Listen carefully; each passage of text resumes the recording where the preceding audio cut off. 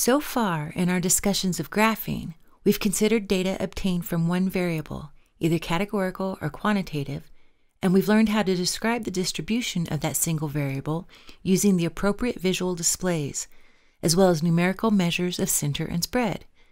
Next, we're going to be visualizing our association of interest by exploring the relationship between two variables. Recall that our basic research question is simply whether or not two variables are associated with one another. So is there a relationship between gender and test scores? Is there a relationship between the type of light a baby sleeps with and whether or not the child develops nearsightedness? Are the smoking habits of a person related to that person's gender? Or how well can we predict a student's freshman year GPA from his or her SAT score? Before we test our own association of interest with inferential statistics, we're going to work on visually describing that relationship. It's important to understand that when studying two variables, each variable has a role to play. That is, a variable may either be a response variable, also known as the dependent variable or outcome variable, or it could be the explanatory variable, also known as the independent variable or predictor variable. At this point, I'm going to be asking you to impose a causal model on your research question. To do this, you'll need to designate which of your variables is the explanatory variable and which is the response variable. Note that we can only impose a causal model rather than actually test for causation because we're working with what's known as observational data. In other words, the data sets that we're using are based off studies where the sample is simply observed rather than being manipulated or influenced in any way, as it would be in an experiment. Even though we won't be able to be certain that the association we're testing is causal, for the purposes of exploring our question, it remains important to determine the role that each variable will play in our model. This role type classification can be summarized and easily visualized in this table. This classification system serves as the structure for the rest of this course. You'll find that not only does it help you to construct graphs, but it's also the basis for selecting statistical tools that can be used to explore the relationship of variables that you're interested in.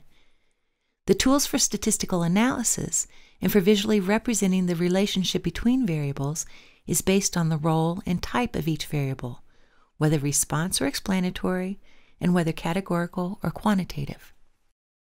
To get the hang of this, let's go back to some examples and determine which of the role types represents each research question.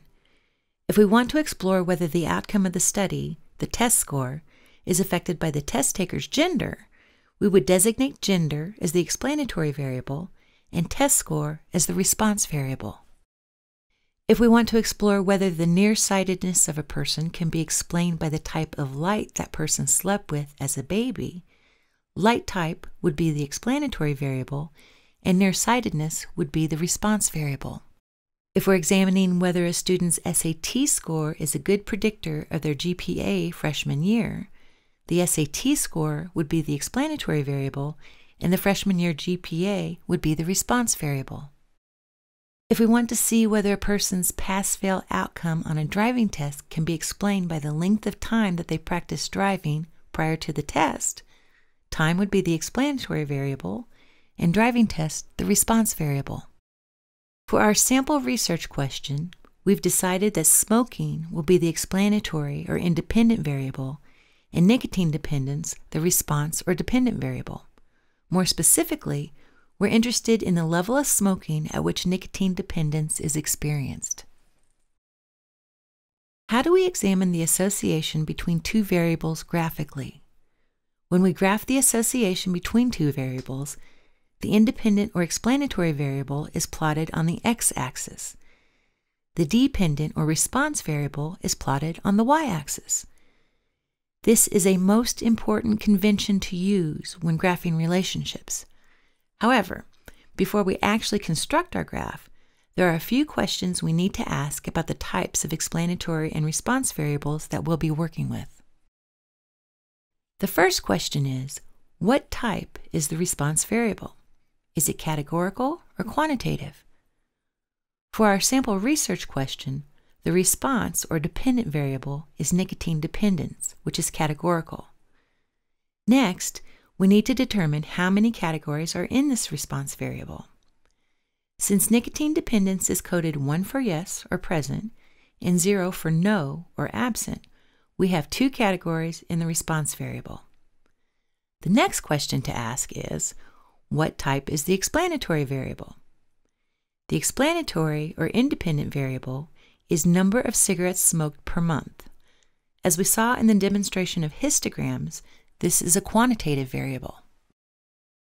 Since it won't be visually meaningful to examine a bar chart with a quantitative explanatory variable on the x-axis, when our response variable is actually categorical, before we start to graph, it's important to bin our explanatory variable into categories.